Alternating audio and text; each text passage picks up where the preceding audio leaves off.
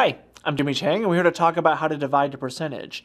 Now, the most straightforward way of dividing a percentage is converting the percentage into a fraction and then going from there. Now, there might be some middle steps along the way, but let's talk about that. Suppose you're dividing 3 by, let's just say, 20%. Now, seems a little bit imposing, but what you want to think about is take the 20% and convert it to a fraction. Now, there's a couple of ways you can do that. You can think of 20% as 20 over 100 and then go from there. Now, so when you're dividing 3 by 20%, you're really dividing 3 by 20 over 100. Now, where you want to go from there is think about what happens when you're dividing by a fraction. You're really multiplying by the reciprocal.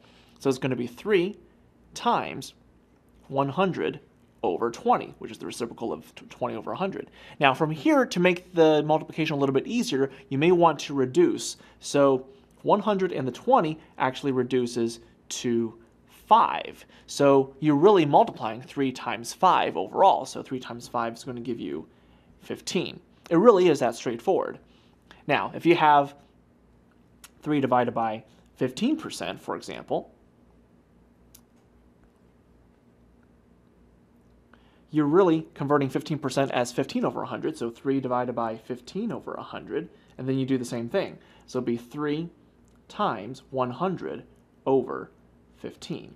So what you want to do is, again, reduce as much as you can to keep it simple. So 3 and the 15 reduces, there's going to be a 5 left over, so 100 divided by 5, that's going to give you 20.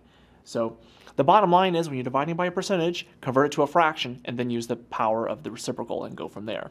So I'm Jimmy Chang, and that's how to divide a percentage.